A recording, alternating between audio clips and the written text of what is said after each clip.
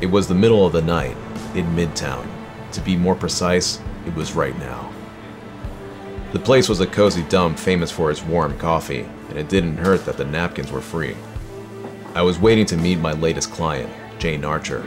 She'd hired me to investigate her husband's grisly murder-homicide, an act of violence made all the more senseless by its redundancy.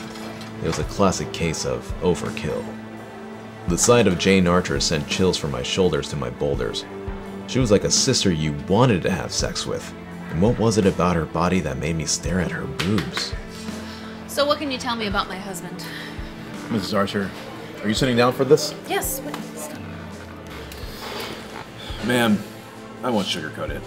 Your late husband was born June 27th, 1979, to the owners of a struggling antique shop in Queens. By all accounts, he was a pretty gifted newborn, but then became an unremarkable student in preschool and performed without merit in kindergarten. Fast forward 30 years later, and here we are today. I hope that provides some closure for you. I gave her a moment to let that sink in. Is that it? Well, I believe you know the rest. He was murdered. By who and why? It was painful to see her cry, so I got her a comforting strip of toilet paper from the gentleman's John. Get that. I don't want that. Look, Mrs. Archer, no amount of investigating is going to bring your husband back. But we can honor his memory by forgetting about him and moving on. God knows I'm not a wealthy man. I'm still paying off my student loan from the time I borrowed $400 from a college student. But, given the opportunity, I'll make one hell of a husband. And with that, I put all my card on the table. All I've learned here is that you're no detective. In fact, I'm not even sure you qualify as a person.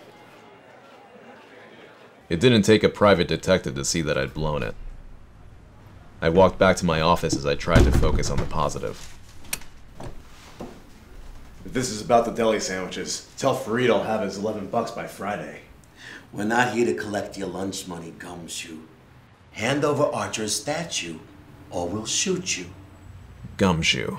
That word. It was shocking to hear it used so freely as a derogatory slur in 2016. In fact, nowadays, hearing it was unheard of. Was society... Bang. That word!